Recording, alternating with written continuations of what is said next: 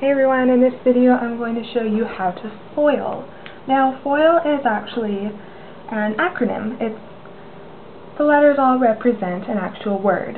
The F stands for first, the O stands for outside, I stands for inside, and L stands for last. So when you see the word FOIL, think first, outside, inside, last. What that means is if you have some stuff in brackets, first, you work with the outside, which would be whatever number or letter is in here, and you multiply it by whatever the first thing is in that set of brackets, and whatever the second thing is in that set of brackets. The inside is what you do last, so this would be whatever number or letter is here would be the inside, and you do the same thing. You multiply it by everything in the other set of brackets. Let's do an example. Let's do x plus 2 and x plus 3. So first outside, I'll go x times x, which would be x squared. X times 3 would be positive 3x. 2 times x would be 2x. And positive 2 times positive 3 would be positive 6. Now you need to collect like terms. I only have one that has x squared in it, but 3x and 2x, they both just have x to the power of 1, so I can simplify those. 3 of something plus 2 more of the same thing would just be 5 of the same thing plus 6. And that will be your final answer. Sometimes you'll do questions where you'll have more than 2 sets of brackets. Let's add on x plus 4.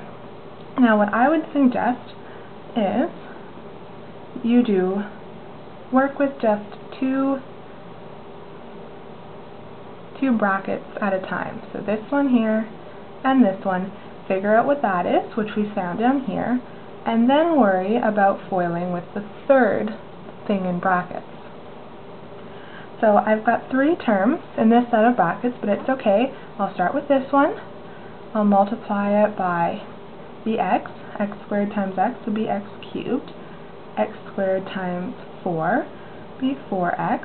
And then I'll do the middle term. 5x times x would be 5x squared. 5x times 4 would be 20x. And then 6 times x would be 6x. And 6 times 4 would be 24. Now I think all I can see is one of these little numbers that has x cubed in it, so I can't really simplify that. I've got 4x plus 20x plus 6x. Well, 4 plus 6 is 10, plus 20 would be 30x. So I've used all of those. Now I like to cross them off as I go, just so I make sure that I'm not missing anything and I'm not including anything twice. I've got 5x squared, and I've got 24. Now the highest exponent I have is 3, and you always want your highest exponent to come first. And then after it, you should have your next highest exponent.